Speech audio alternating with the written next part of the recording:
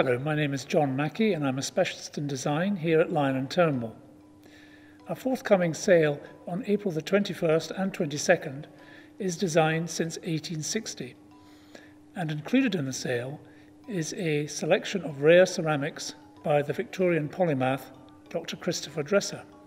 The pots I'm going to talk about today are by Linthorpe Art Pottery.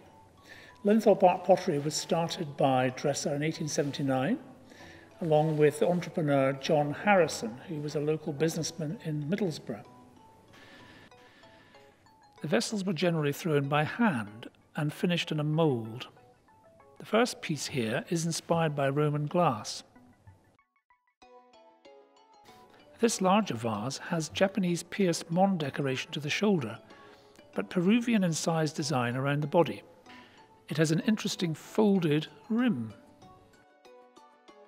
This third piece is a sake bottle. It's very unusual and rare, and there are only a handful of these pieces known. Its design is a playful combination of Japanese and Fijian influences.